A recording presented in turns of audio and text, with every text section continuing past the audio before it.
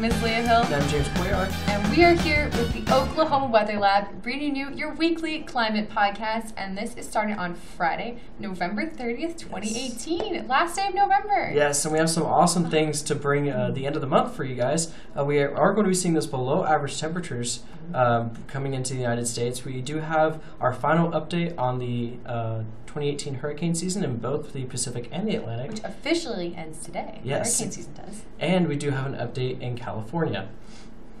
Right, so we're just going to jump right ahead. Yes. So a couple weeks ago, we made a video on the relationship between temperatures and its effect on the thickness of the atmosphere. So we explained that cold air, when it comes, it actually shrinks the thickness of the atmosphere and compresses it, and because of that, we get some colder temperatures. So we just wanted to show you that. So we're sitting under a trough, so essentially the atmosphere is being compressed, and because of it, for the 6 to 10 day time frame, we are seeing below average temperatures everywhere.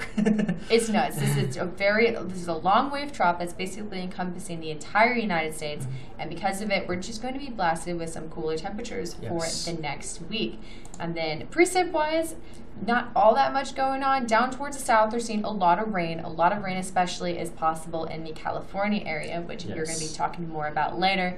And then up towards the northern plains and in Montana, they are going to be seeing some below average precipitation for this time frame, but 8 to 14 temps. Well, we have, definitely a different story. Pretty much we're going to be seeing average temperatures across the majority of the United States over the next couple of weeks.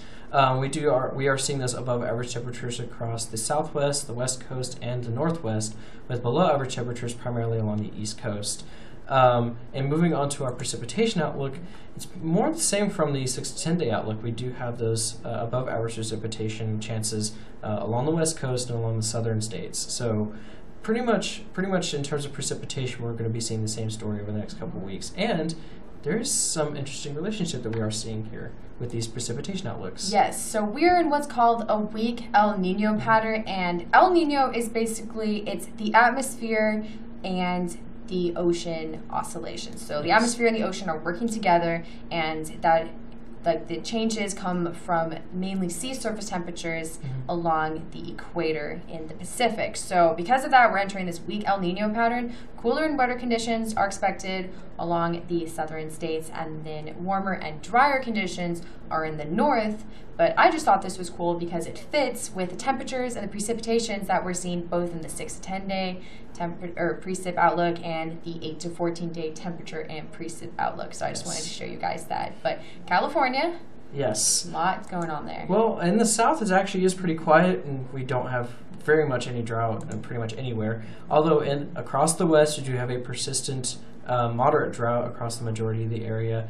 However, that we are going to be seeing some significant drought relief, but this could be pretty big in California in terms of mudslides. We have all that vegetation that was burned off from these very, very large wildfires in California, and now there's no vegetation to hold on to that soil. So now it's going to rain, and it'll only take maybe 1 to 2, even 2 to 3 inches in elevated areas, and you will see mudslides, especially in very mountainous terrains in the state of California, with these heavier rains moving in over the next couple of weeks.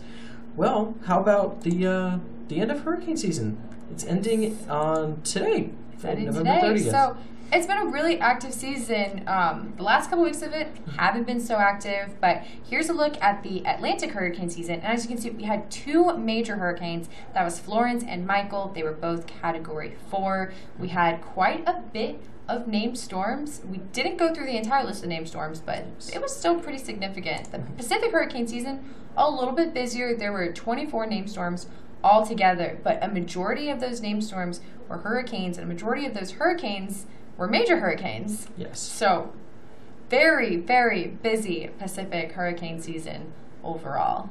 But once again, this podcast has been brought to you by the Oklahoma Weather Lab, and we're partners of the Southern Climate Impacts Planning Program.